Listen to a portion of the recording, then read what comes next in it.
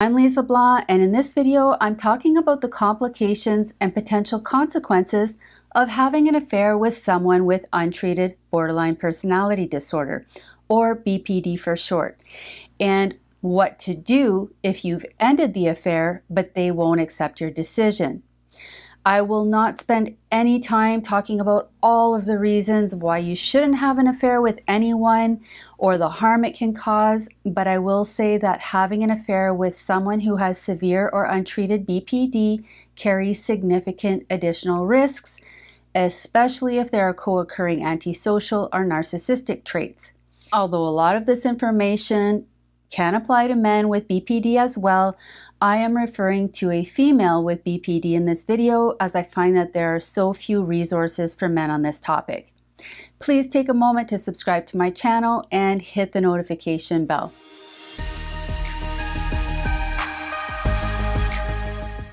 Okay, so I will start by saying that not all individuals with BPD will behave in destructive ways at the end of a relationship, but unwanted pursuit is common. So this is where the borderline continues their efforts to get back together. For the most part, these efforts can be benign, like sending unwanted emails, texts, or begging to see you. But in a certain percentage of cases, this can turn into chronic, obsessive, and pathological behaviors that are psychologically damaging to the victims. I'm going to start by reading an email that I received from a woman recently, and sadly, I've heard this story multiple times. Note that I did change some of the details for anonymity purposes. So she says, my husband up until this point had been faithful and a devoted father for over 20 years when an old high school acquaintance contacted him through Facebook because she was moving back to town.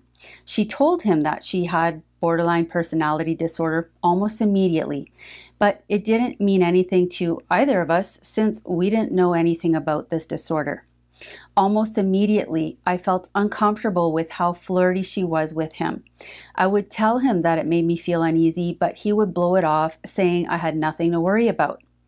I found out later that they had started an emotional affair online that turned sexual once she moved back. He said that at first she told him everything he wanted to hear. She made him feel appreciated and valued. It didn't take long for this relationship to turn into a nightmare that he didn't know how to get out of. When he tried to end it, she threatened to kill herself and blackmailed him, saying she was going to send pictures to his boss, his friends, me, and even to our kids. She was calling and texting him constantly. Finally, he confessed the affair to me. I can't even describe how devastating it was, how hurt and betrayed I felt. We talked a lot. He apologized a lot, and we both agreed that we wanted to try to work things out. When he made it clear to her that the relationship was over, she made good on her threats and sent me awful texts, emails, and explicit photos. She was absolutely vile. We blocked her every which way we could, but she'd open up new accounts, call from other people's phones, show up to places we go, and she'd even send things through regular mail. We eventually put a restraining order on her for protection against stalking violence. Thankfully, she's not reached out since the order was put in place, but I am not at all confident that we've seen or heard the last of her. I hate that my husband had an affair and that he didn't see the warning signs that this person was so unwell. Now, my kids and I have to deal with the consequences of his poor choices. Not that I think he should have to pay for this mistake for the rest of his life. I do want to move on with him, but it seems impossible. Again, obviously, not everyone with BPD will behave in devastating and dangerous ways. But if this happens to you, where you've ended or are trying to end an affair and they refuse to accept your decision and continue to pursue or harass you, you'll need to understand that this person, regardless of their specific diagnosis, has formed an extremely unhealthy attachment to you. And there is likely nothing you can say or do to convince her to let you go. Even if she knows the relationship is toxic, It will be incredibly devastating to her to detach from you. She will not accept no for an answer, no matter how many times or how many ways you say it. Instead, she will beg and plead to talk things out. Can't we just be mature adults? She'll offer sex. She'll offer to help you or give you things that are of value to you. No strings attached, of course. I've got 2 tickets to Madame Butterfly. 2 weeks from Thursday. I'd really love it if you'd come with me, kind of as a peace offering. Well, that's very nice of you. But I don't think it's a good idea. No strings attached. If you continue to refuse, she will have an extreme emotional meltdown, crying and begging at your feet, threatening to harm herself or making suicide attempts. She may promise to do whatever you want, give you whatever you need, go to therapy, respect your boundaries. She pleads and needs to know why you can't just give her another chance. Can't you see how hard she's trying? You'll never get to see what this could have been. I just want to be a part of your life. Oh, this is the way you do it, huh? Showing up at my apartment? What am I supposed to do? You won't answer my calls. You change your number. I mean, I'm not going to be ignored, Dan. And she just can't believe how cruel you're being. Don't you have a heart? How could you betray her like this? She may launch into false accusations, name-calling, or start raging at you. And if you continue to enforce your boundaries, it might make you feel like the worst person on the planet. It may cause you fear, self-doubt, and extreme guilt, making you feel vulnerable to falling back into this toxic cycle. But the longer you try to persevere, the more complicated things will get. When you're firm about ending the relationship, it is quite possible that this rejection will trigger extreme pathological behavior. So, what do? First, if she's not accepting your decision to end the relationship, make sure that you are not sending any mixed messages. The person with BPD is not going to get hints, and they will take anything kind or positive that you say as meaning that there is still hope and that they just need to be more patient and persistent. So you will need to be very clear, very literal, and very consistent in your words and your actions. In your mind, maybe you're trying to let her down easy, but remember, you've already tried this. You've already tried to be mature. You've given your reasons, and any kindness or efforts to explain things further will keep you stuck in a loop, and it will be interpreted as an opportunity to get you back. So, in no uncertain terms, assertively let her know that it's over. If this was an affair, then be clear that you are wholeheartedly choosing your wife and your marriage. Number 2, once you set clear boundaries, maybe she will walk away and find someone else.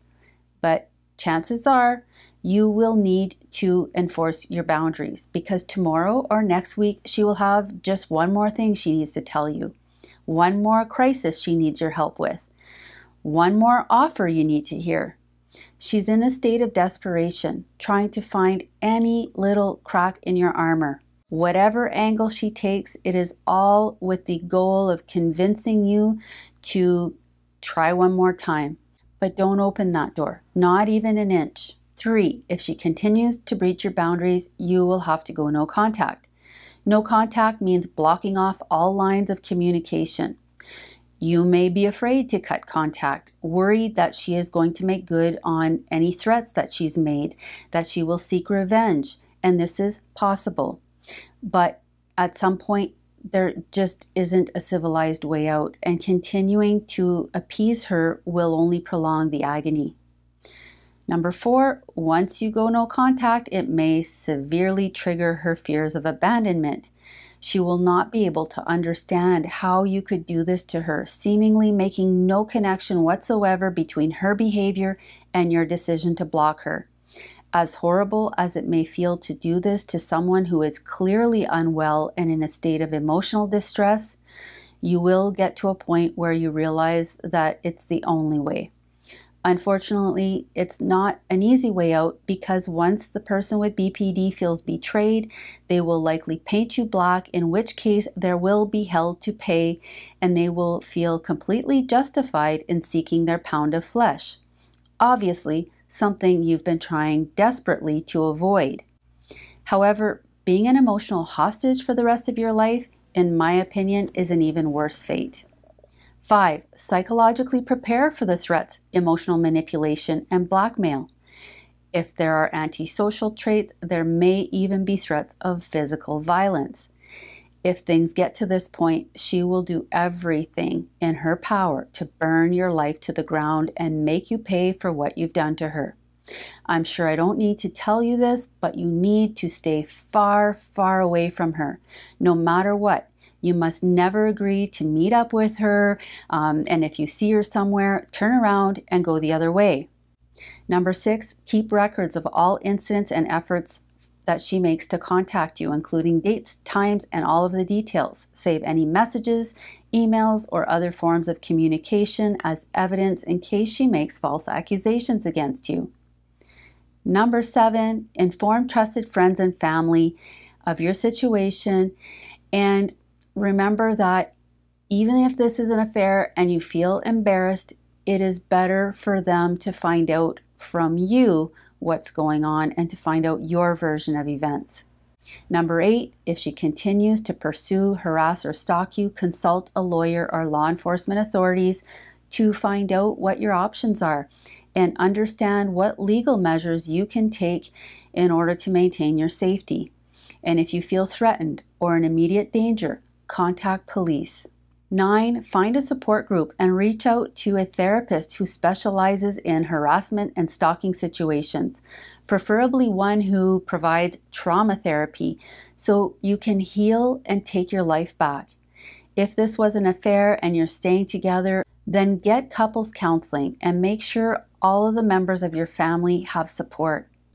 Number 10, limit the amount of time spent thinking and talking about the affair partner. Do your absolute best to close the energy highway between you and that person who is harassing you. Cut them off in your mind. Expend as little energy as possible on them. Depending on the severity of the situation, you may need to schedule times to debrief, but barring emergencies, try to limit the amount of time thinking and talking about whatever she's doing to create drama, fear, and chaos in your life, because this is exactly what she wants, to consume your energy and your attention, to ruin your life. So cut her off completely. If you have an affair with anyone, you stand to lose a lot. If you have an affair with someone with severe or untreated BPD, especially if there are co-occurring narcissistic or antisocial traits, you may find yourself in serious trouble that you can't get out of. Please take a moment to like, subscribe, hit the notification bell, as it helps YouTube recognize that this is valuable content that should be recommended to others.